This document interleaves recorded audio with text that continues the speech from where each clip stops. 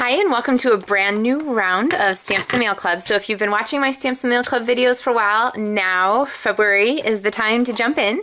The stamp set we're using is Happy Watercolor, and I absolutely adore this stamp set. It has so many great pieces in it, and you will see why as I show you some projects. So I'm going to go ahead and open my first packet of everything that is pre-die cut and arranged and embellished and so forth. I have one of the Watercolor Wonder cards. These come, they're watercolor paper and they come pre-printed like this.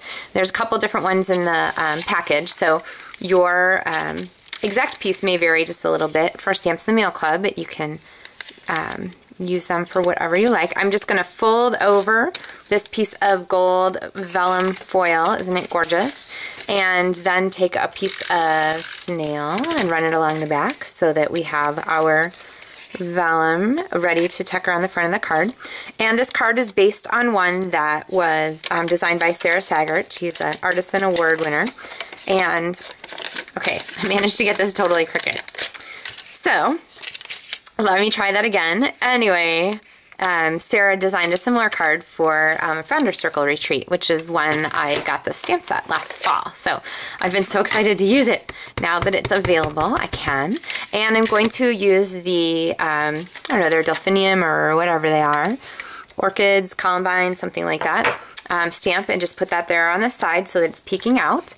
And then I have a piece of watercolor paper here that is cut with the Deco Label piece or Deco Label framelits, and I am going to show you my favorite stamp in the whole set. It is this baby here, which doesn't look all that crazy special until you stamp it and you realize that, whoa, look at that.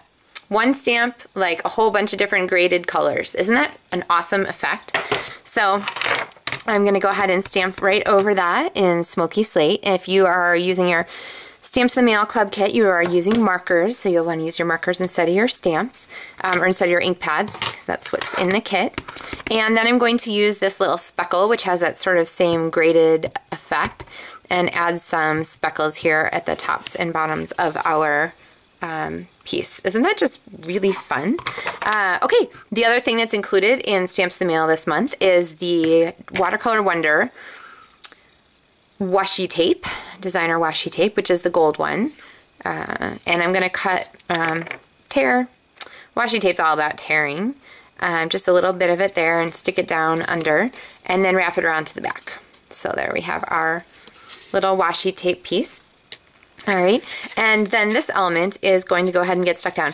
Now, usually you can't put adhesive on the back of vellum because it shows through. Kind of see how that adhesive shows. Yeah, it's harder to see here. The adhesive shows through a little bit, but since we are going to stick a big element on top of it, it's not a big deal, so adhere away. I'm going to put a couple of Stampin' Dimensionals, aka Poppy Uppy things here on the back of our tag.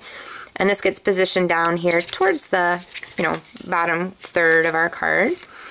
And then there is a piece of gorgeous baker's twine. So you're going to go ahead and tie a bow. So if you haven't tied a bow around nothing before, here's my quick tutorial. You're going to make a loop and just pinch it. And then, like you're tying shoes with kindergartners, the bunny goes around the tree and through the hole. And just pull your ends, and look, there you have a bow around nothing. So that makes this a really quick and cute embellishment to add to things. You don't have to put any holes and stuff or have any extra layers. And I'm going to go ahead and put a little dot of green lid glue there and add my bow. Okay. Now green lid glue doesn't grab instantly. It takes a second for it to dry enough to grab. So you're going to want to set that there for a second. Here, we'll put something heavier on it.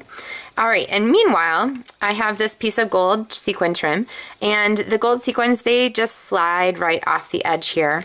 And I think I want, let's call it 5 for this project. If you slide those off, then you can go ahead and take your green lid glue again and just put a little dot wherever you want your sequins to stick. I think I'll put one here and one over here.